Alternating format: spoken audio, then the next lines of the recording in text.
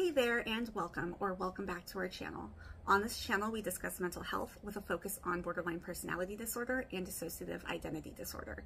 My name is Shell, I'm the host of our DID system, and today we're going to talk about the DID community. Now, throughout the video, I'm going to be referencing the DID community, but I want to make it clear that I am including OSDD systems in this as well. OSD systems are just as valid as DID systems and should be included. Now, having said that, let's talk about race. This is a topic that we've avoided because we're not sure where our place in the conversation is. We are a mixed-bodied system, half black, half white. We think the topic is important, but it does trigger our trauma regarding race. We're also not sure if we should even be speaking. Are we black enough to speak to the black experience, or does our light skin privilege mean we should just shut up and listen? This has been an ongoing struggle for us when it comes to any conversation about race. But we've decided it's time to throw our voice into the fray. For one thing, the topic of race continues to float around, and people aren't seeming to get it. For another, we recently saw a Black creator we follow decide to stop making content because they felt like there was no place for them in the DID community. So let's tackle that first. While there is growing diversity, the overwhelming majority of systems in the community are white-bodied systems. I'm sure there are multiple nuanced reasons for this, but here's the way we see it. For starters, people of color have systematically been left out of psychiatric research. Most research around mental illness is centered around white males. So our diagnostic tools do not take into account cultural differences in any meaningful way. Because of this, people of color are less likely to, 1, be identified as having a mental illness, and 2, be properly diagnosed. This is also probably the reason why mental illness is a smaller discussion in communities of color.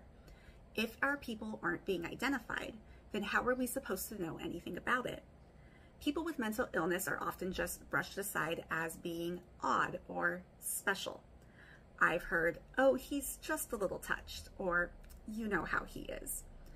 Combine that with the fact that DID is meant to be a hidden disorder, then it's no wonder systems of color are being overlooked. So what does that mean for the community? Is the DID community overtly racist? Well, I'm sure that's going to depend on who you ask. To us, it seems that most white systems are outwardly accepting of all races in the same way that most white people are these days, but they haven't unpacked their white privilege. This means that the racism in the community is seen in microaggressions and cultural insensitivity. Most systems don't mean any harm, but they don't realize the harm that they are causing. And quite frankly, it's not the job of systems of color to point that out. Being a person of color comes with its own racial trauma, one that white people cannot understand. The same thing is true of systems. People of color are, quite frankly, fed up. We personally have been through and facilitated cross-cultural trainings and anti-racism trainings. We hit our racial fatigue during the height of the BLM movement. We were disheartened by the number of white friends that were passively racist. We got burned out trying to educate them. And we found out we are at least Black enough that white people don't listen to us. In the year 2023, there are plenty of anti-racism resources online. If you don't understand something, Google it. Learn what a microaggression is. Look into why being colorblind is not anti-racist. Research the history between law enforcement and communities of color. There are also plenty of creators of color online who do put in the emotional labor and speak about their experiences. We know that this is exhausting. If you really want to learn about the non-white experience, support these creators and give them some appreciation. White systems are not going to experience the same thing Black systems do. We can see it in how Black system creators get dogpiled on the minute they say something that somebody doesn't agree with, or how the TikTok algorithm suppresses people of color's content. Let's talk about the dogpiling. I'm not saying this doesn't happen to white systems.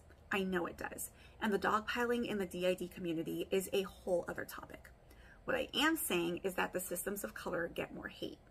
The vitriol that is left in the comments can be racially charged, and white systems don't want to listen when systems of color tell them that something is racist. Which brings us to the other topic of race in the DID community, alter race. For those who may not be aware, there have been cycles of this argument on Twitter and TikTok. Can alters be a different race from the body? By the way, the answer is no. Let me explain. This topic requires some nuance and the recognition that language is important. Do people with DID choose what their alters look like? Typically, no. Alters exist for a reason, and part of that reason often includes inner world appearances that do not match the body. So simply put, it is not your fault if you are a light-skinned body and you have an alter in your inner world that appears darker than the body. However, this does not mean that alter is black. Because the body is white, the lived experience of every alter is going to be white. You have not experienced the institutionalized racism, the systematic marginalization, or the disenfranchisement of being a person of color. These are systems of power that affect every single part of our lives. You cannot separate it from the racial experience. You also cannot claim to be part of a culture that you don't belong to. That is appropriation. Remember that your brain has created alters based on what it has experienced externally. So any alter that has the appearance of another race is likely going to be based off of stereotypes and misinformation. You don't have the lived experience.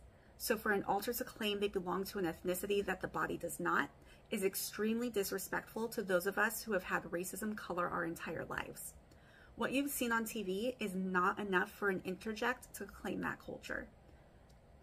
Race and racism is a very sticky topic to navigate. During the learning process, you are almost guaranteed to offend somebody. The important part is to learn from your experience. And I mean actively learn. Don't just sit and wait for information to come to you. It's not an easy subject, but it is worth the work. Please understand that this is our stance on the topic. We do not speak for all systems of color. We do not speak for all mixed race systems. We can only speak for our system. Something that is okay to us may not be okay to other people. Listen, understand, and respect. Until next time, take care and stay well.